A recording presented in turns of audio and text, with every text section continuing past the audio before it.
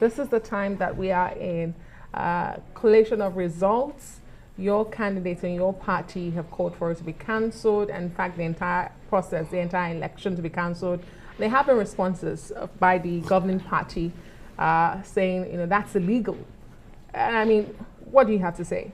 Right. Thank you guys for getting me out of your comfort zone. Post-election hibernation. I've been in hibernation. Charles got me out. Yeah.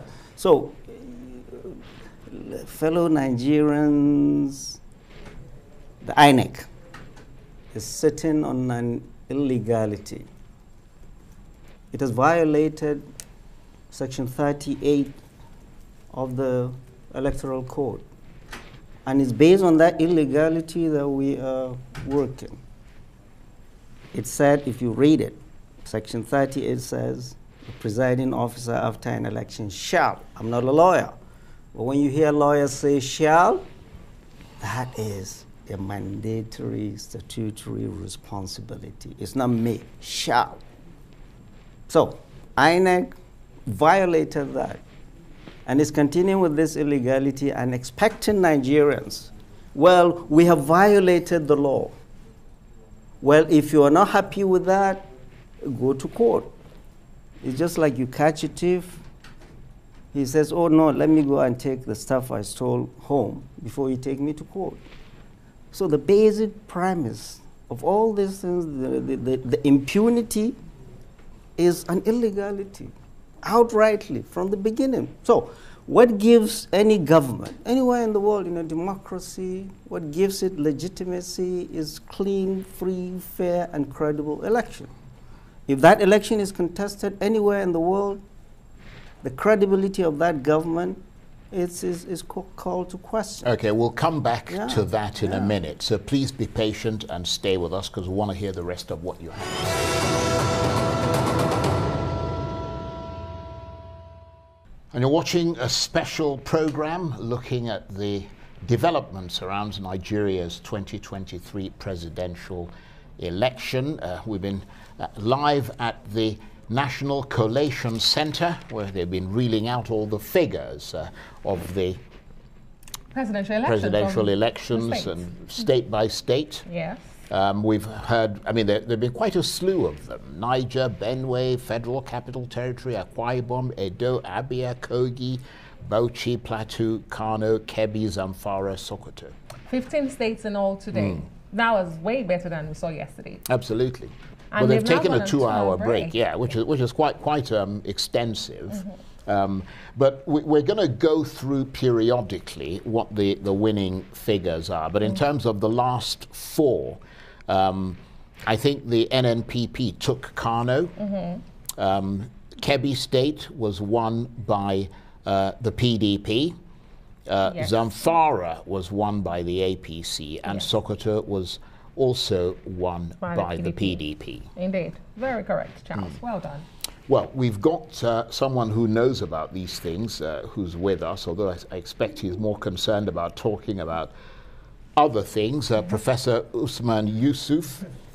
Yusuf Usman is here with us. And Prof, we interrupted you, which I apologize. We were talking about the developments around this election and the fact that some of your your colleagues had decided that they were going to oppose the results, and in fact the PDP, working with the Labour Party, had said that they want the results cancelled.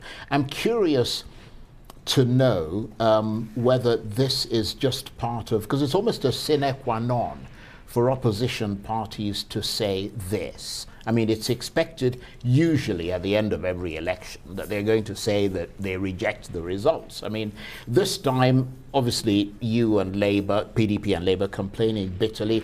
How legitimate are those complaints? Because, I mean, they seem to have a lot of public support in this instance. No, it's, the one I know is very legitimate. I'm not talking abstract. I was in Kazana through the election period.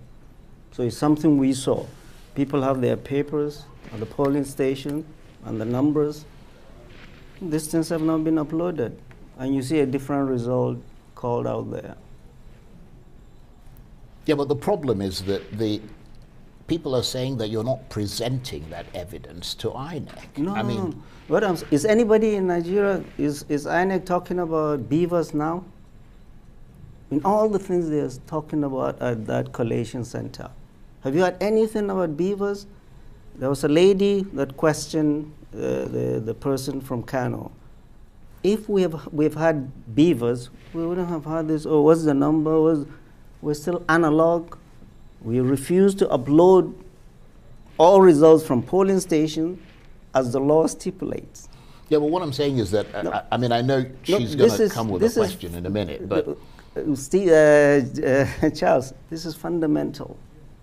You don't do the right thing. You violated the law. You did not upload it for everybody to see. And then you bring papers. Oh, let's talk. Oh, Kano. Oh, Katsina. Oh, this.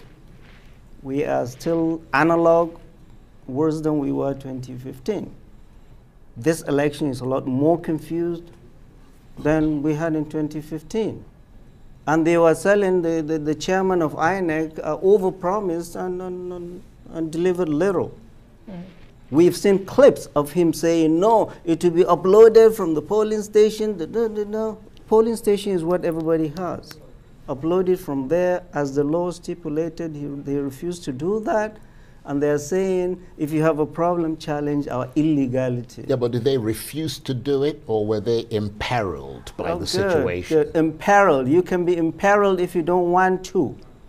This is the most important day and time in this country. Someone was telling me last Saturday was a Saturday that there were no marriages in the north, because Saturdays are the days. That's how important it is for our people. And you didn't think it is important enough for you, INEC, and the federal government, to provide all that is needed to upload the result? No, we don't believe that. We don't.